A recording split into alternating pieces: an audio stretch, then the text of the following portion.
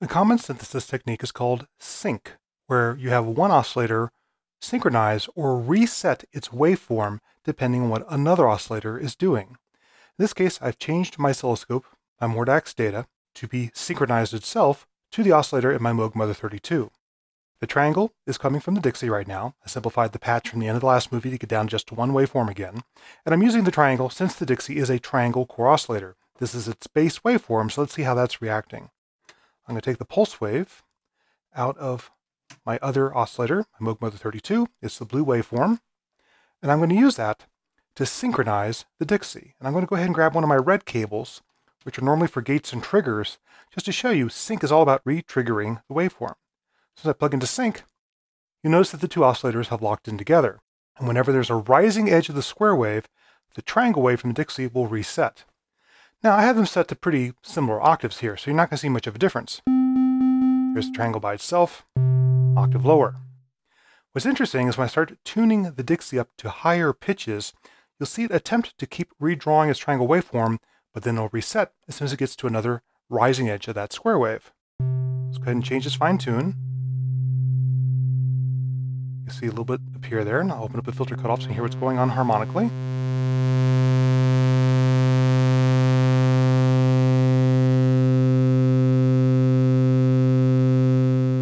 Now that I'm tuned up a fifth, I'm almost fitting 1.5 triangle waves into one width of my synchronizing oscillator square wave. You can put it up to octaves and start getting more extreme sounds.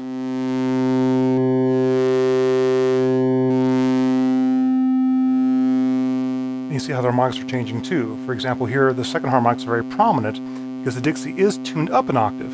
So it does have a component that's an octave higher than what's resetting it. But then those other high harmonics are changed depending on the relationship between these waveforms.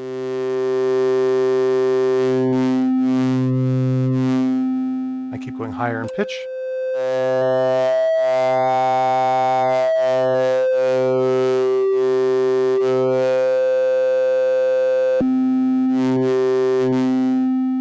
Now through all this, the main oscillator, the master that's synchronizing this Dixie, is indeed keeping its same pitch.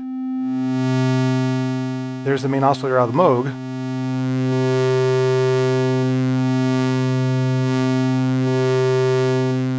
So when you combine them, it sounds like the Dixie's not changing pitch, but just changing timbre, or its harmonic content, compared to this main oscillator.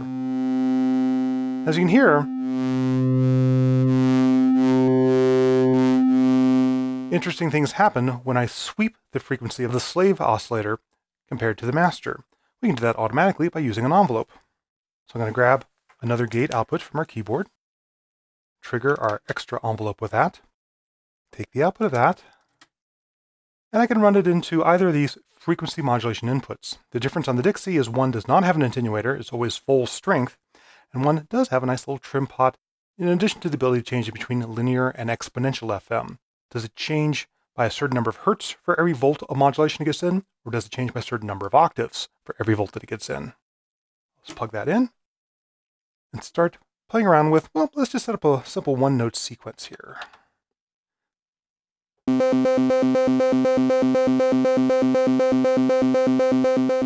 I'll go ahead and just put it down to 1 octave so it's clear what's going on.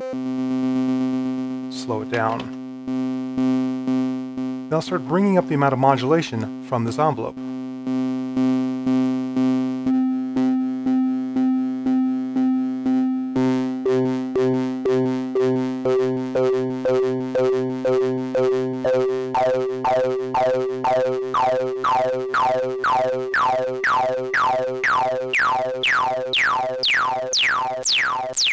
If you want, you can lower the tuning on the Dixie, the slave oscillator.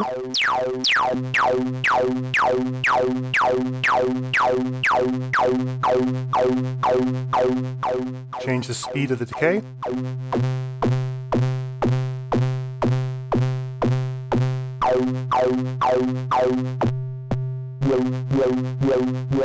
little bit of attack time to get a swoop or swoon to that sound.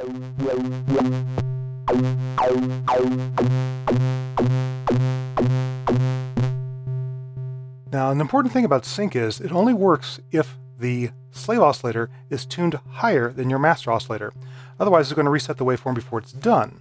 And you'll still get a modified triangle. It's not as interesting as having it higher in pitch.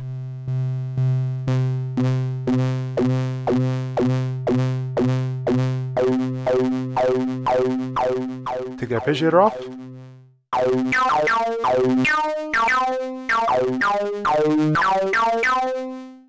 That's quite a bright, ripping sound for just a triangle wave, which is normally a fairly sedate waveform without a lot of harmonics. And of course, you can add in some filter, a little resonance, and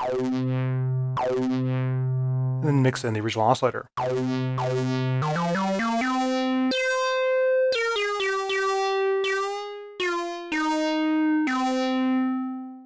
Now the Dixie has this alternate sync mode called flip, so that rather than resetting the waveform to start all over again when it gets a new rising pulse, instead it reverses direction.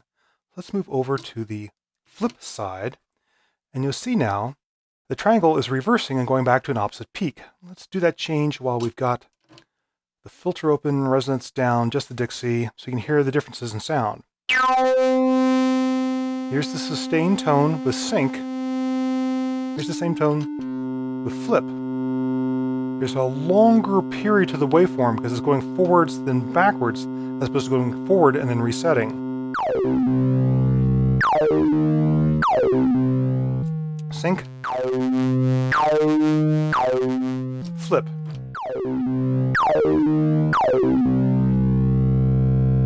So a very different tone. And of course, that can change depending on what waveform I'm using. For example, if I took the sawtooth out from the Dixie, quite a bright sound compared to the sync, which has a higher pitch to it compared to flip, which is reversing the waveform, therefore creating an extra, basically sub-octave. There's the original mixed in.